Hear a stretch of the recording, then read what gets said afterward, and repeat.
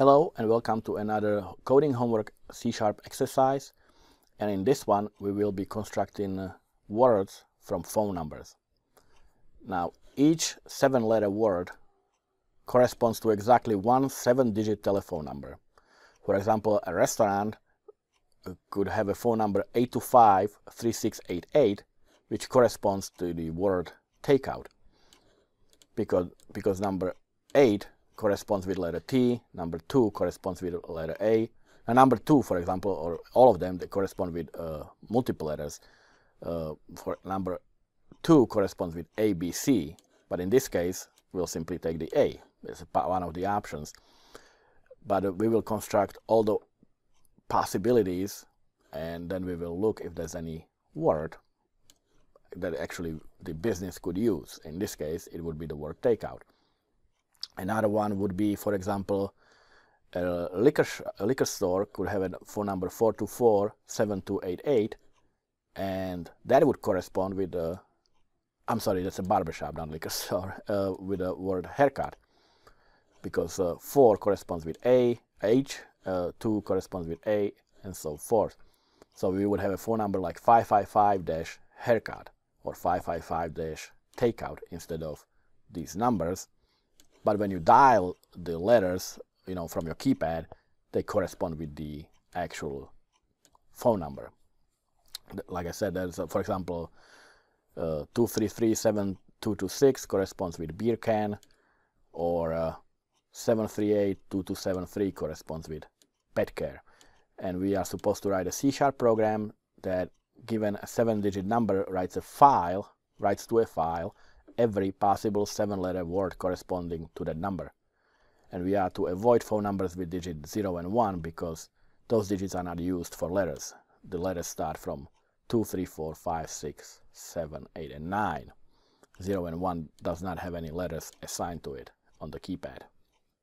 So let me show you what it does. When I start the program, I get this screen asking for a 7-digit number. So let me enter the 825-3688, and when I press enter, what it does, it goes through all the combinations, all the loop, and it will write into a file all the 7-digit combinations for this number.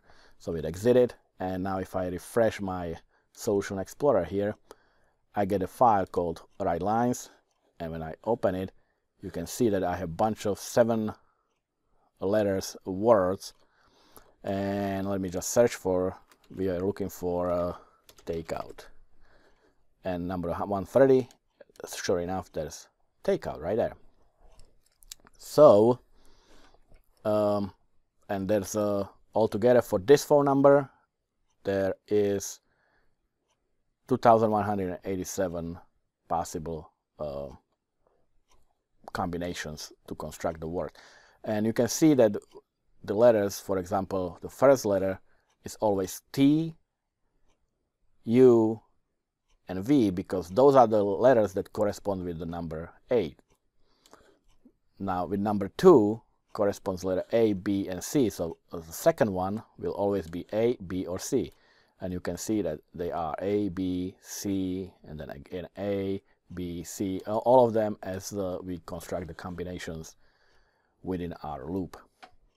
So this is the introduction, and now let's actually build this. Okay, so the first thing we need to realize is the fact that some of the numbers correspond with 3 letters, and some, in particular 7 and 9, they correspond with 4 letters. For example, number 2 corresponds with ABC, but number 9 corresponds with W, X, Y, and Z. And again, we have to remember we're not using digits 0 and 1. So, because we don't know what number, obviously, the user is going to be typing, we don't know if it's going to contain, corresponds with 3 letters or 4 letters. We are going to be storing the information into jagged array. Now, the first thing I'm going to do, I'm going to create actually, I'm going to do it in a class level. I'm going to use static integer array called numbers.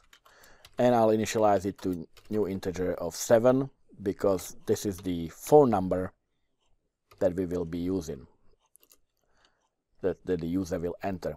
And also we have to remember that the user enters 7 numbers, but obviously the keypad has 2, 3, 4, 5, 6, 7, 8, and 9. So not all the numbers will be used, and some of them will be used, you know, repeatedly, like 2, 2, 4. You will have 2 2s.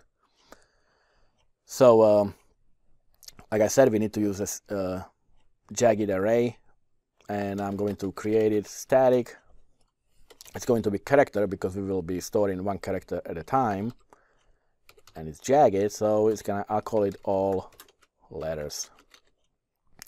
And I'll initialize it right here to the actual, I guess, the keypad of the phone. Let me just move this one here. And I'm going to create a new character array and initialize it to the letters A, B, and C. And not 2 B's, 1 B and C. A, B, and C. So that is our first key. That would be number 2 on the dial. If user presses 2, we will have A, B, and C. So that's our first one. Next one will be corresponding with number 3, and it's going to be D and E and F. And I'm going to create all the others, and you don't have to watch me type it, but I'm going to create all the other letters for the keypad. So I created number 2, 3, 4, 5, 6 with corresponding letters. Now number 7, this one has 4 letters in it. It would be P, and it would be Q, it would be R, and also S. So like I said, this is a 4-letter number, so to speak. And let me create the other 2. So I created number 2, 3, 4, 5, 6, 7, 8, and 9 has W, X, Y, Z. So this is our array, so I can now, this is my final parentheses. I'm gonna just move it here. So this is our jagged array with some numbers corresponding with 3 letters, others with 4 letters.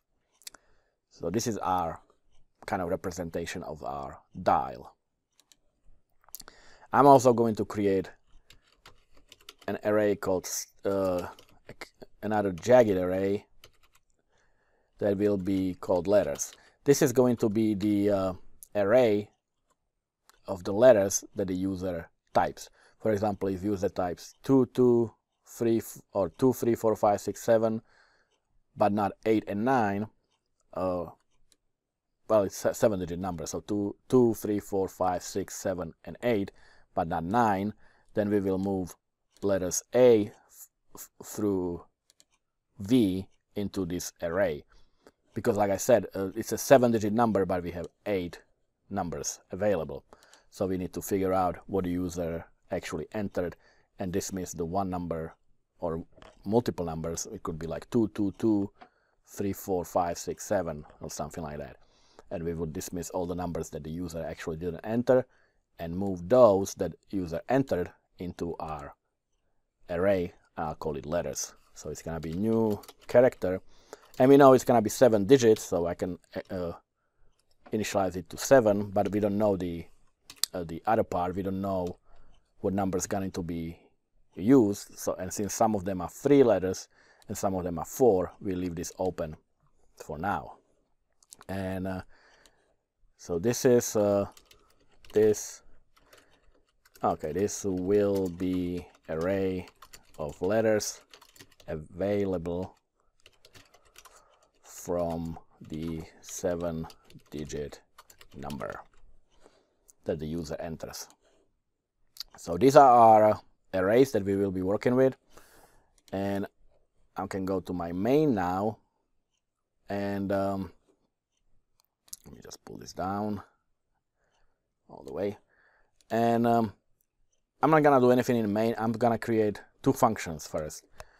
The first one will be public static void, I'll call it get input, and as it says, I will be getting input from the user. This is where the user enters the phone number that we are going to be using. And the second one, public static void, and this one I'll call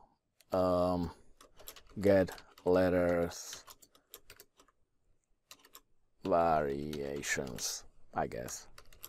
This is where we will be looping through those numbers or letters and constructing the 7-letter word one at a time, and all the combinations that we need. All right, so and in my main, so first thing I'm going to do, I'm simply gonna call the get input, and I will deal with the function next, but after that we will simply do get letter variations. So main will simply call those two functions that will actually do all the heavy lifting.